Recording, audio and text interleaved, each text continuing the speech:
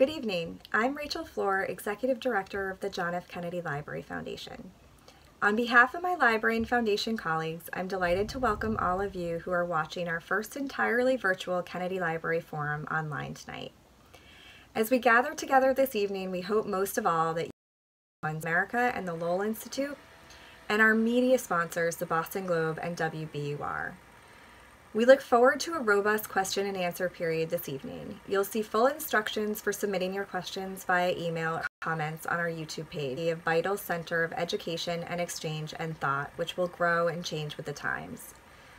Those words have guided us through the years, and while we can't convene safely possible, including the event, John F. Kennedy's call to service remains one of the most consequential acts of presidential leadership in American history. His simple challenge to ask what you can do for your country forged a new understanding of public service and redefined what it means to be an engaged citizen. Now, nearly 60 years after JFK was elected president, these values have taken on a striking new importance. During the global pandemic of COVID-19, we see the impact of public servants at every level of government on our collective future. We bear witness to the courageous citizenship of those on the front lines, and we reflect on the stunning power of individuals acting on behalf of the greater good to protect the most vulnerable. In short, this crisis underscores the ideals that President Kennedy championed and the lessons we learned from his example today. We are so grateful to have this timely opportunity to explore the challenges presented by the coronavirus in depth with our distinguished guests this evening, as we all look for the healthiest and most effective next steps ahead during these unprecedented times. I'm now delighted to introduce tonight's speakers.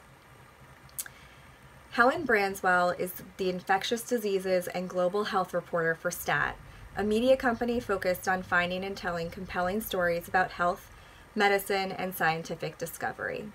She came to STAT in 2015 with 15 years of experience covering health with a focus on infectious diseases. Helen was introduced to epidemic reporting during Toronto's SARS outbreak in 2003.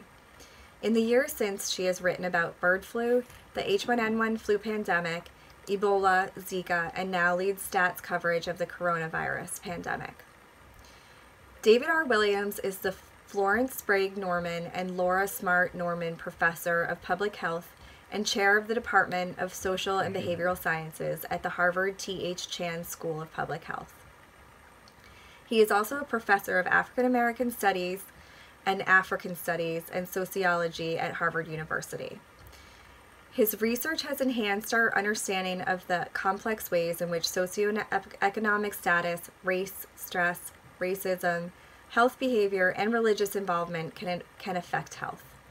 He is the author of more than 475 scientific papers, and he has served on the editorial board of 12 scientific journals and as a reviewer for over 75 others. I'm also so pleased to introduce our moderator for this evening. Rick Berke is the co-founder and executive editor of STAT. He was previously a longtime reporter and editor at the New York Times, where he was chief political correspondent for more than a decade. In his roles as an editor, he served 2 tours as an assistant managing editor and was also Washington editor, national editor, political editor, and video content editor. Before coming to Boston to launch STAT, he was executive editor of Politico. Please join me in welcoming our special guests.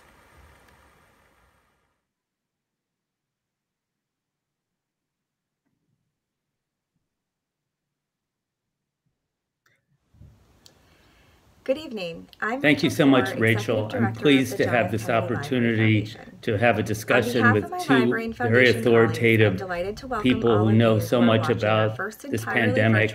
And it's particularly timely to have this discussion today because of the Senate's extraordinary first hearing today on the coronavirus. We'll do our best to live up to their technical standards, which were a little hit or miss. So please bear with us. But let me start now with Helen. You were the first reporter in the United States to write about this virus coming, this potential pandemic, January 4th, I believe. What has that was like 5 long months ago. It seems like years at this point. What surprised you since about how this has all played out? I guess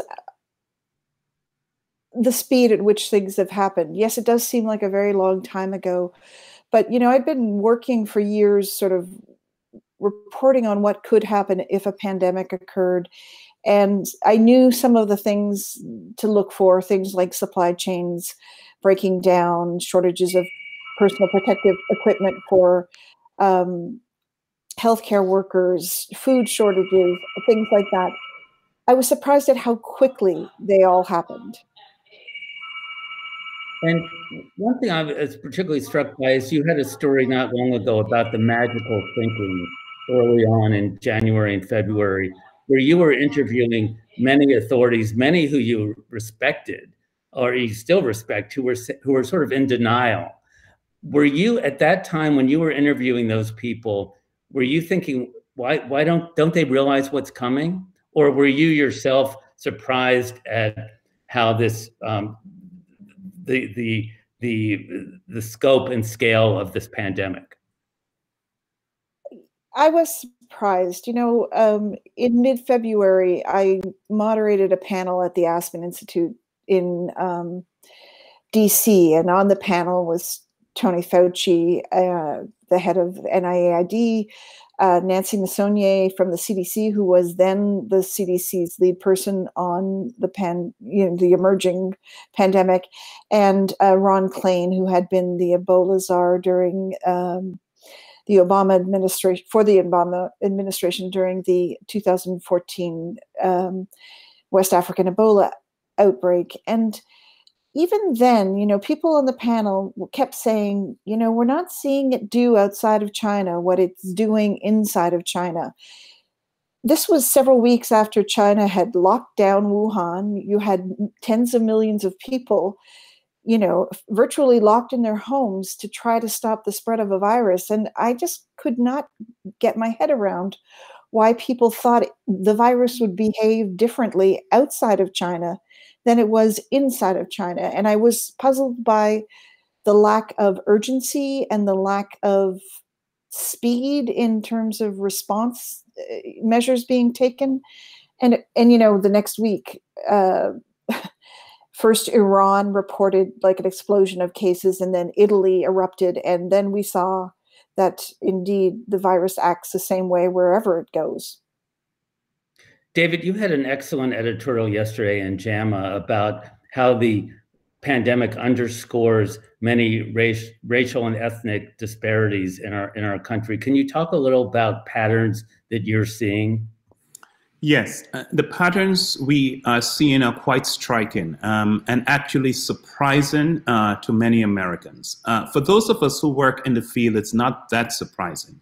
What we are seeing is that in almost every state where there are a large number of deaths, the death rate among African Americans is much more than that of the population, percentage population of African Americans in that state. And it's quite striking in some places like Detroit or Chicago or New Orleans. So we see the disproportionate negative impact. And by the way, I was in a conference this morning virtually in England, and it's exactly the same pattern there. The big point is COVID-19 did not create racial disparities in health. It's simply shining a magnifying glass on disparities that have existed for over 100 years. The pattern of elevated risk of disease and death exists for the African American population and the Native American population for most of the leading causes of death in the United States. So COVID-19 is just one more example, not a dramatic one, but one more example of a well-established pattern that we've observed for a long time. I was struck in that piece about some of the data where areas like the Bronx were so hard hit, and then you have Manhattan, which is a much more dense area, but predominantly white, where the numbers aren't nearly as large. That too is not that surprising. In virtually every country of the world where we have data, persons of higher income, higher education, higher occupational status have better health than those who are not as advantaged. And if you look at the demographics and the economics of the five boroughs in New York City, Manhattan is in fact the wealthiest, and the Bronx is among the poorest, with also very high rates of residential segregation in the Bronx. And those are patterns that predict a worse profile in terms of health. So again, not particularly surprising given what else we know the determinants of health are. I would ask either of you to comment on one thing that's mentioned in that piece is a racial gap in empathy. And I wonder how the leadership of this country and sort of how the leaders view race may have affected our response to this pandemic. Let me begin by pointing to the fact that, yes, it's a well-established in scientific circles. There was a review paper published a year ago that showed across the world, on every major continent, individuals tend to have greater empathy, and they were not relying on the self-report of the individuals. They were watching them observe the suffering of other human beings. Some persons were of their same group, and other persons were of a different group. And they could see differences in brain imaging when you observe someone of your own group versus another group. So it's well established that in general, we tend to care more, we tend to feel the pain and suffering more of someone from our own group than someone from a different group. And by the way, that is not new.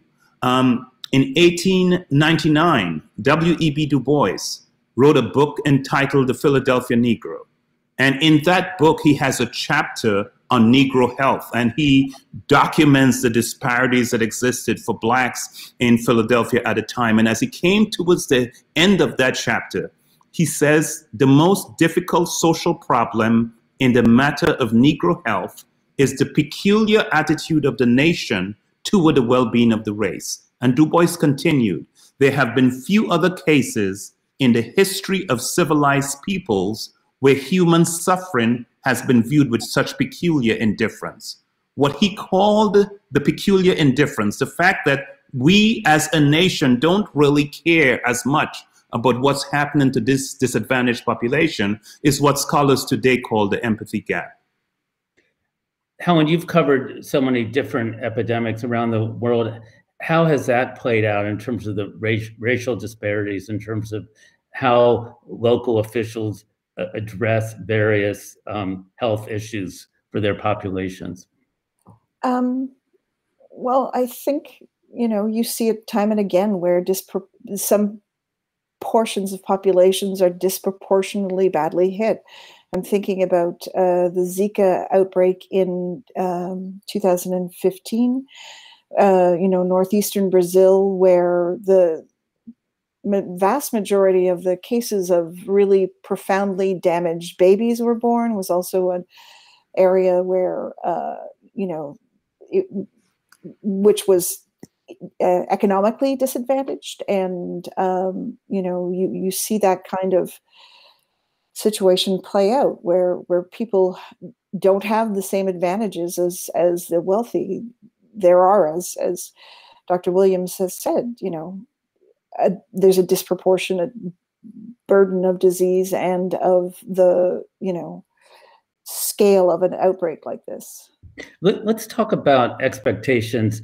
At the Senate hearing today, it was striking that Senator Lamar Alexander, the Tennessee Republican, asked Tony Fauci, will students at the University of Tennessee, I think he said, be able to get vaccines and get back to school in the fall? Right. And Fauci said, wait a minute, that's a bridge too far. And Helen, you've written about expectations. Could you tell us about how vaccines work and what you see as a realistic timetable? Well, in very sort of brief terms, vaccines sort of prime a person's immune system to recognize an invader, whether that's a bacterium or a virus, and prepare you to fight it off if you encounter it. Typically, they take years to develop. Somewhere between 8 and 10 years is a fairly good estimate of what a normal vaccine can take. Sometimes it's longer than that. And in this outbreak, obviously, everybody's trying to bring vaccines forward in a virtually unprecedented rate. Dr. Fauci himself probably helped to set some of those expectations. He's been talking about potentially having a vaccine within 12 to 18 months. But I think when he's talking about having a vaccine, he's talking about knowing that a candidate vaccine works. It typically takes at least that long to test it. You need to be sure that it's safe and that it's efficacious before you start to use it.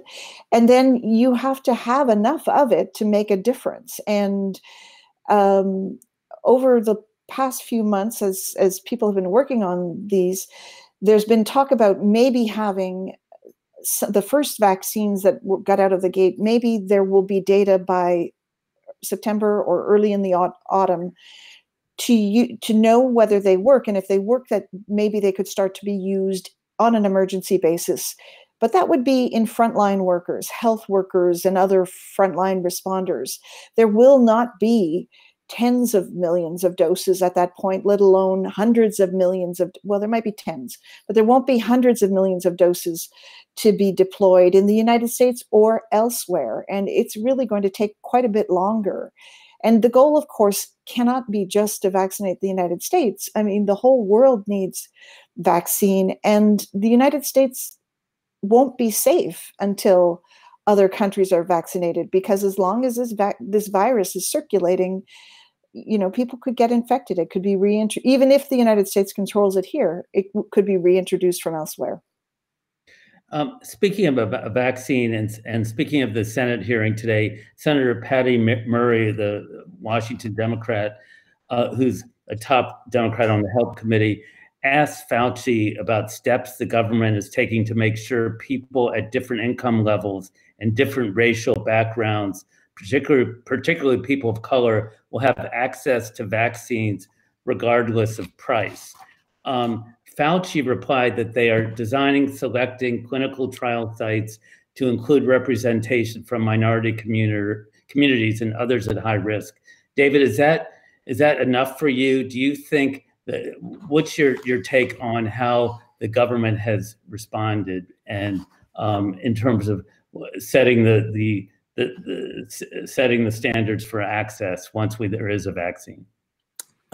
So I think it's a good thing that they are using diverse populations in their trials, and it's something that we need to do more of in clinical trials. It's done, it's increasingly done, but we're still not where we should be.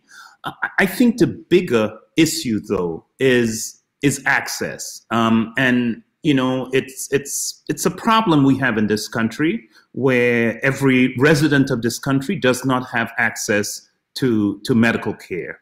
And that would be a good first step. It wouldn't solve the disparities problem, because problems within the healthcare system is a part of the disparities problem. But it's a good start. It's a good foundation to build on, that everyone has access to care. The second step becomes everyone needs to have access to high quality medical care.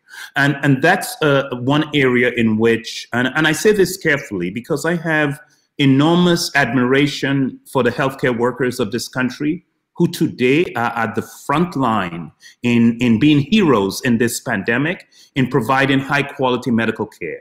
At the same time, I am very much aware of the fact that they are human.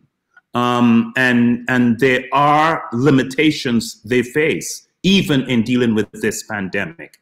Back in 1999, the United States Congress asked the Institute of Medicine, today called the National Academy of Medicine, to answer a simple question.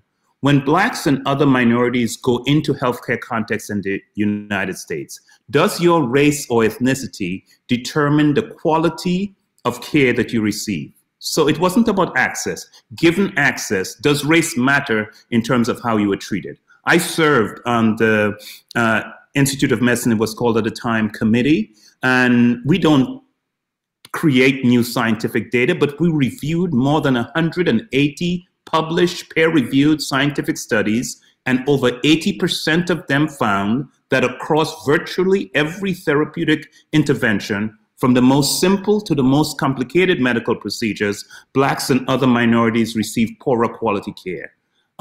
Why that's really important, we think that a driver of it is it's not a conscious behavior on the part of most healthcare providers. Most healthcare providers wake up every morning intending to do their best for all of their clients. But on the other hand, they are products of their society. And what research shows is that every society, every culture has in-groups and out-groups, groups that are viewed positively and groups that are viewed negatively. And that when we meet someone, in 1/3 of the time it takes to blink our eye, we focus on their social characteristics.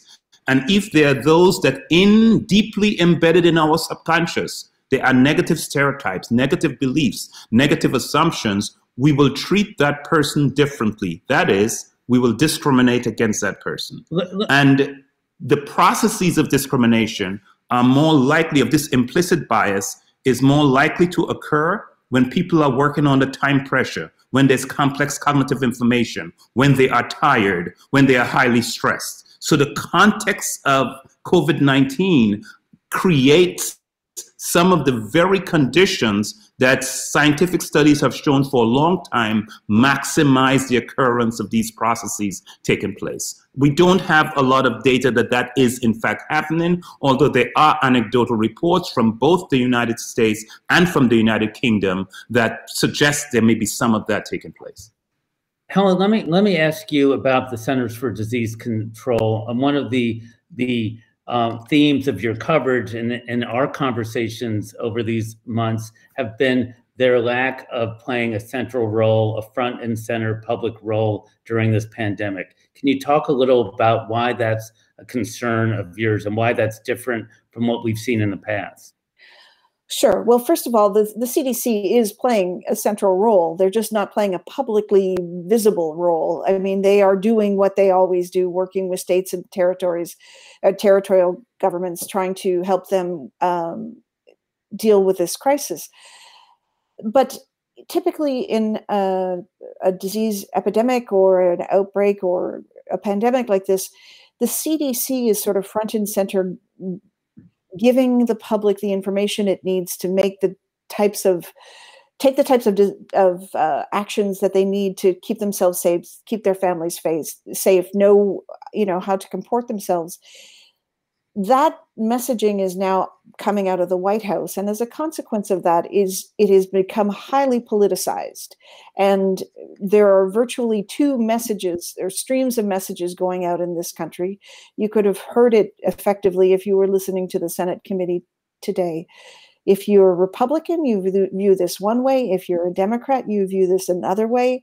And the virus doesn't care how anybody votes. It just is looking for throats to infect.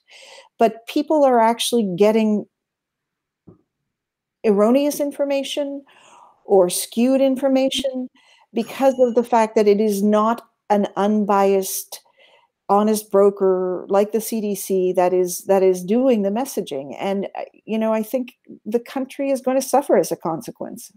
You had an interview with CDC Director Redfield, and you asked him about this. Can you talk about that and what he said? I just asked him about the fact that the agency had been sidelined and how he had, tried to push him on how he had allowed it to be sidelined. And I effectively told him the agency was invisible to the American people. He didn't agree, but they aren't briefing. They haven't briefed since March 9th. That is an extraordinary length of time in a crisis like this. That's over 2 months. It's just I couldn't, if you had told me 2 years ago that well, not 2 years ago, maybe 4 years ago, that there would be a pandemic and the CDC would not be regularly briefing, I would have told you were crazy. One thing we saw at the hearing today is the one administration official who seemed willing to step up and challenge the administration was Dr. Fauci. Could you talk for a second, Helen, about your experience with him and your sense of him and whether he's an honest broker in your experience? He's a scientist, and he's trying to answer questions about what this outbreak, what shape this outbreak might take, what might happen if the push to reopen the economy and get businesses back up and functioning again, if people take actions too soon and while the virus is still circulating at a high rate. He's trying to do that from a science-based perspective and facing people who aren't necessarily looking through the same frame. So yeah, he's been interesting. He has been willing to,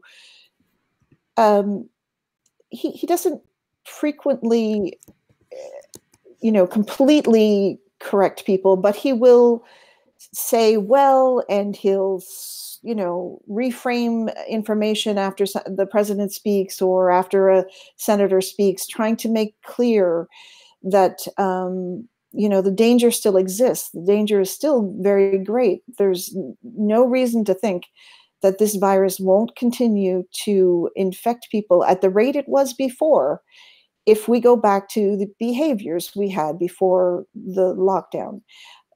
So trying to find, he's trying to essentially help the country find a safe way to do this. And I think it's a challenge for him. David, playing off what Helen said about the politics, can you make a connection between the political divide in between Democrats and Republicans in responding to this, and how vulnerable communities have been affected, and how the response for them has been handled?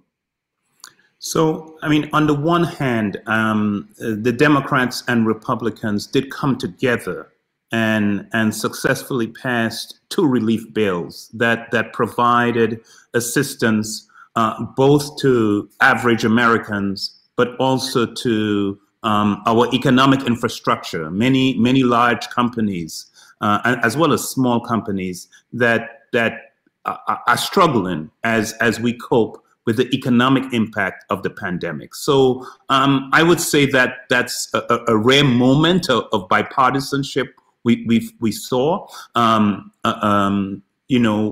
with the relief bills. At the same time, I think there are differences in emphasis in terms of how the money should be spent when we look at what the Democrats see as priorities and what the Republicans see as priorities. Can you give me an example? I think the Democrats have been emphasizing resources to individuals, resources to poor communities, and the Republicans have emphasized resources to big business in many cases, and even the monies that should have included a lot of small businesses. In fact, the money had already been used up by the time small businesses' applications were being considered. So the important point to keep in mind, we talked about the impact of COVID-19 in terms of looking at the deaths within African-American communities, but I would hasten to emphasize it's not only African-American communities. The Hispanic community in New York has been devastated as well. And if we look at some reports from many Native American communities, and I have a researcher who does a lot of work on the Pacific Islander population out in the west of this country. Those are communities that are also very vulnerable and also have been hurt. One of the things we have to realize is that the pandemic is not only having a devastating negative health impact, but it's also having a negative economic impact. And that economic impact is affecting populations that were already vulnerable, economically vulnerable, before COVID-19 showed up. Let me give you an example. I looked at a 2019 report from the US Census Bureau, the latest data on median household income in the United States. And for every dollar of household income white households received in 2018, Latino households received 73 cents, Native American and African American households received 59 cents. So 59 cents to the dollar is the racial gap in income. What's stunning about the 59 cents figure is that it's identical to the racial gap in income in 1978. You heard me correct. I did not misspeak. In 1978, the peak year of the economic gains for the Black population, as a result of the war on poverty and the civil rights movement, the gap had been narrowed to 59 cents. And in 2018, it's still 59 cents. It hasn't been stable over time. It worsened throughout the decade of the 1980s. Reaganomics was not good to the Black community. But since 1994, it got back up to the 59 cents figure, and it's been a penny up and down from that. As bad as the income data are, those income gaps are, they dramatically understate the racial ethnic differences in economic resources, because income captures the flow of money into the household. It tells us nothing about the economic reserves that households have to cushion shortfalls of income. We get that from data on wealth. And the latest Federal Reserve Board data suggests for every dollar of wealth white households have, Black households have 10 pennies and Latino households have 12 pennies. So we are looking at groups that don't have economic resources, which means they are even economically more devastated by this pandemic. And I would argue that we should make a habit in this country of providing resources to individuals, not based on income, but based on wealth. Because wealth captures the depth of economic vulnerability that populations face. Let me ask you, Helen, about data, because whenever at STAT we've tried to write about some of the breakdowns in who is affected by coronavirus, it's hit or miss what kind of information and what kind of specifics we could get from both the federal government and some of the local health agencies. Could you talk a little bit about any difficulties you've experienced in getting information in covering this? So I haven't been doing those stories, but I do know, from talking to colleagues that, and from listening to other speakers in other fora talking about trying to get a handle on how this is, for instance, affecting communities of color versus, white communities, that some states are gathering those data quite clearly. I know that, for instance, California has been reporting quite transparently about the fact that it's seeing both higher rates of cases and deaths in populations of color than those populations, in terms of their their proportion of the entire community. They're more disproportionately affected by this. Some other states are too, but it's not across the board, and it's not necessarily that easy to pull together at times. Do you find that, David, that in terms of your research, data is hard to come by? There is data. I think we are early in the it's just a few months in, but it's remarkable that there are a number of studies being published and so on. What I think is disheartening was the absence of racial data. And when I first went to the CDC website to look at the data, racial data on deaths, it was upwards of 60–70% of cases where racial ethnic data was missing. That is very unusual, and with data is very helpful, especially in dealing with a pandemic. It allows you to identify where the hotspots are, where the problems are, and how to direct resources. So it's a useful tool for policymakers. So the absence of data is a challenge, but I think we are doing better. That more and more data is coming into play now. Let me ask you, Helen, you've laid out a litany of mistakes that you think the U.S. has made in responding to the pandemic, and based on your conversations with a lot of experts and authorities, what would you put as the top mistakes that have been made, and what has been done to address them? I mean, I guess I would probably still say the top mistake was the slowness to solve the problem of testing at the beginning. It you know, because the CDC's test initially didn't work that well in the hands of most of the states, the virus got a chance to get out ahead of everybody and seed itself within communities. And because this is a very insidious virus, because many people who have it don't have the types of symptoms that would, scream killer virus here. They're just mildly sick or not even sick at all. And this was, as it was taking off while flu season was on. So anybody who felt sick could have thought, I just have flu. By the time the CDC and the FDA worked things out and other tests were rolled out and people started to test in large numbers, this virus was very well seated in a number of different places, and trying to do what other places like China have done to get on top of it, to sort of know where it is and do contact tracing, isolation, and quarantine, trying to prevent uncontrolled spread. By that time, the horse was not only out of the barn, it was, several fields away, with foals of its own. It was just gone. And, that the country is paying for that and going to continue to pay for that for a really long time. And part of that was probably, bad luck. People make mistakes, but the lack of swift action to make up for it, or, to find a plan B, I think really was a very bad mistake.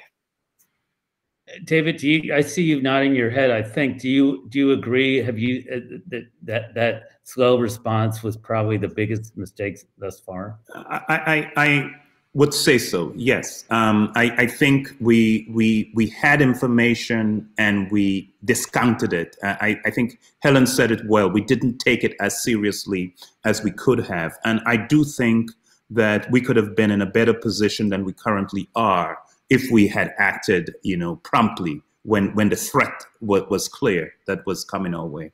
Were you ever personally in denial yourself early on, or did you see it coming?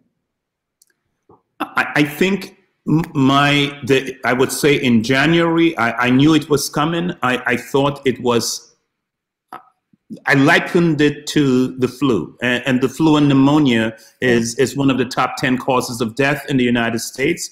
And I would say initially, even though I am a professor in a school of public health, a chair of a department in a school of public health, I did not initially, in the very early weeks, really acknowledge or appreciate the scope and impact of it. I quickly learned my lessons there.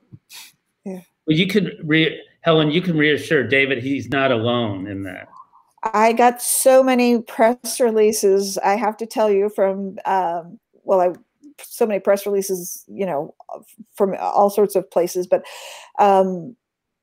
a lot of people were trying to make the point, this is like the flu, and this, if you want to be worried about a virus, the flu is really a virus to be worried about. And I've written about flu for 15 years. I take flu very seriously, but this was not just like the flu, and it was driving me crazy. Still does. But I'm glad you no longer use that argument, because you still see it in some quarters, and people do not understand, among other things. I mean, there's a lot of argument about what the infection fatality rate with this is, and it is probably higher than flu. But even if it isn't higher than flu, in a regular flu season, somewhere around 8% of people in America, 8% of Americans have symptomatic illness with flu. 100% of people in this country, more or less, minus the percentage who've been infected so far, are susceptible to this virus. So you can have an attack rate that is going to be much higher than what you would see in a flu season. And that, just those sheer numbers make this a huge problem. David, I'm going to ask you a question. I think it's really sort of impossible to answer, but let me pose it to you. And that is, when you talk about these vulnerable populations that are affected so hard by this, I remember Helen early on was saying, we've got to write about these populations. This is a big deal issue. And you talked, David, about these are sort of problems and policies that have been in place for decades and generations. And if you were sitting there, whether it's in the White House or you were king or had control of this country and could do something quickly to help these people who are most affected right now, wave your magic wand, what would you do? Well, I think for those who are hurting now, I would try to ensure they can get the optimal medical care they have, that everyone who needs testing can truly get it, and that all of the resources that are necessary, so healthcare workers on the front line can provide the needed care could do it. So that's on the short term. On the immediate term. On the somewhat longer term, I think we need to ensure that disadvantaged communities have the economic resources to get back on their feet, that small businesses can get back to being successful economically, that jobs that are lost can quickly come back. I think that's on the short term. But long term, we really need to think of what we can do to, what I would say, build communities of opportunity. In one talk, I talked about the need for a Marshall Plan for disadvantaged communities. The way we rebuilt Europe after the Second World War, we need to have investments in poor rural communities in the United States, in urban areas, so that the issue is having access to opportunity for quality early childhood education, opportunity for high quality elementary and high school, opportunity to have the skills needed that you can earn a living wage and can provide for your family. These social factors not only strengthen us economically, if we have a more productive workforce, that helps the country in terms of its economic productivity, it helps the country in terms of our global competitiveness, but many persons don't realize these are the same factors that drive health. When the average American thinks about health, we think about medical care. Actually, medical care, and this may sound irreverent, but it's true, doesn't have a lot to do with health. What do I mean when I say that? Our healthcare system functions as a repair shop that takes care of us once we get sick. It's not a driver of whether or not we get sick in the first place. So it's really the opportunities to be healthy in our homes, our neighborhoods, our churches, our workplaces, that really strengthen us, lower levels of stress, and equip us to engage in the behaviors that provide good health. That's what we need to focus on. So I like to think of communities of opportunity where everyone has the opportunity to have maximal and optimal well-being. Well, you did answer it. So that was pretty good. Thank you. Let me now go. We have many sharp questions from the audience. Let me go to a few of them. The one is that this unprecedented situation presents a wide variety of mental health challenges of people from all walks of life. What thoughts might you have for ways to address such issues on a personal level and then on a community societal level? Either of you. I can start, and then Helen, you can help me. Certainly, when we think of the health impact of the COVID-19, we all must include the mental health impact.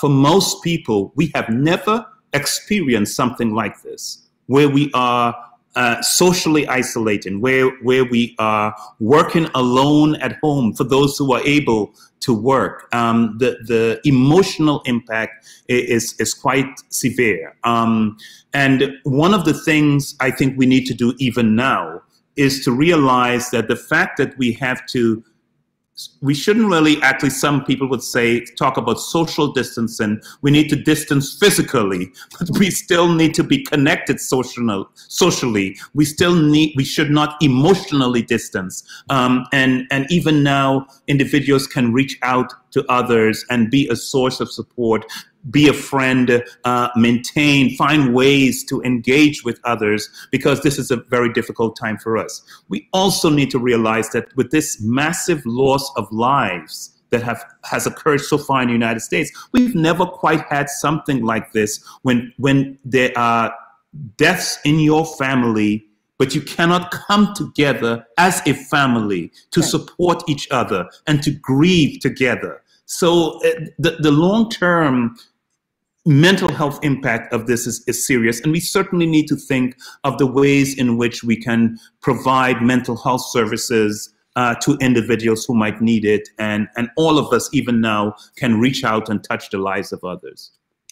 Yeah, that's very eloquent, and I don't know that I can add much more other than that, it's a time to be kind to other people. It's a time to help people. It's a time to be aware of what people are going through. Just this afternoon, I was texting with a scientist I know who I've known for years, and she told me her brother died yesterday in Minnesota, and they knew he was ill.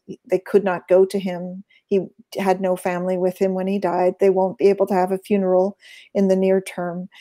I mean, people are grieving, and in ways that are not normal for human beings. We're being forced to experience this in really extraordinary ways, and I think it's just incumbent on all of us to be aware that people that are under stress sort of reach out, take the temperature of, not the physical temperature, but the emotional temperature of the people in your life, and make sure that whoever's having a bad day, you try to help them through it, because we're all going to have some bad days in the next few months or so.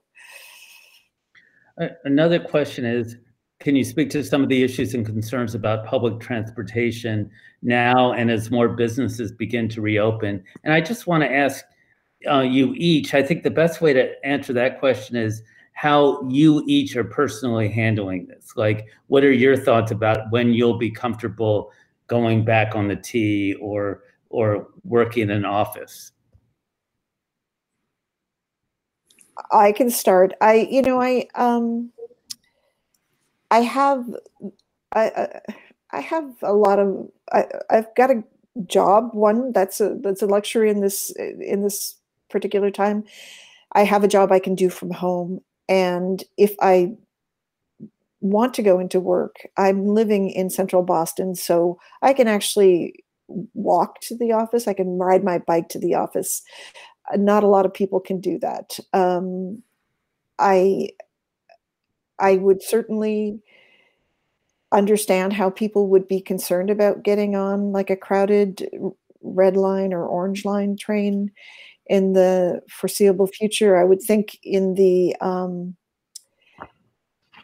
in the winter, if there's an upsurge of cases, I'm not certain public transit train is going to be where I'm going to want to be, but that's not a choice everybody it's like not an option for everybody. I'm not certain how we're going to handle this. I don't think I've seen anybody address this in a real way, other than, you know, the fact that the New York City subway is closing for a few hours every night to clean cars. I guess that's a start, but I don't think that's the big picture solution. I don't know. David, do you have thoughts? What's your sense? Well, I agree with you. And it's a step in the right direction, but it isn't sufficient to really reduce the spread. If on a typical crowded train or bus, you're not social distancing, you are sitting closer to individuals. You're also in very enclosed space. So those are conditions that would facilitate the spread of the virus. And I think in the context of work, getting back to work, I assume that maybe we'll be back in the office to some degree this summer. But my assumption would be that even when we do this, we would do it in stages, that we might begin with maybe only a quarter of the people who normally would work in the building would be there at any given time, whether we have a shift system or we have people work at home and then on alternate days or something. I think we have to return, but we have to return slowly. We need to monitor what is happening. This is a brave new world we're in until we have these vaccines. Right. And it will be, I don't think there's the option of no risk, but I think we need to take all the steps we can to minimize risk. Is it your sense that people are too cavalier and aren't aware of the risks, or is that not a fair statement to say? I think what I've heard from public opinion polls, I think most Americans are aware of the risks. Many are uncomfortable with what is happening in many states where governors feel it's time to open up. But I think there clearly is division. We've seen the protests of those who are asking for the country to be reopened. So I think it's a mixed bag, but I think most people take this seriously. The level of death and suffering we have seen, I haven't quite seen anything quite like this in my lifetime. When David, you're talking about a brave new world, and I look at the two of you, and you're both such authorities in different ways on health, and have explored this world for decades. How does it must feel unsettled for both of you to not have answers about where this is going or when, because you're two people who know more than most of us. I would say, and then Helen, please chime in. I would say that we don't have all the answers now, but we know a lot. And I'm privileged to be part of a community of public health where there are experts at my school in so many different areas, and I can learn from them. So we know enough to take the threat seriously. We know enough to know what are the steps we can take to reduce our risk as individuals and to reduce our risk as communities. So, and there is work taking place down the line to develop treatments, effective treatments, to develop effective vaccines. So as I look to the future, I look to the future with optimism, but I think given what we know about the nature of this virus, we shouldn't take things for granted, and we shouldn't declare victory too early. Okay. So in terms of me, I covered the 2003 SARS outbreak. I was based in Toronto at the time, and Toronto was the only center outside of Asia to have like a full-fledged outbreak, hundreds of cases. I quickly learned that, you know, when you have a new virus, you don't know all the answers and you acquire them as you go. And sometimes you think you learned something only to find out it wasn't true, and knowledge is accrued and you know, thinking shifts. So I actually am not terribly surprised that we don't have answers now. I think it's amazing how much has come into focus in such a very, very short period of time.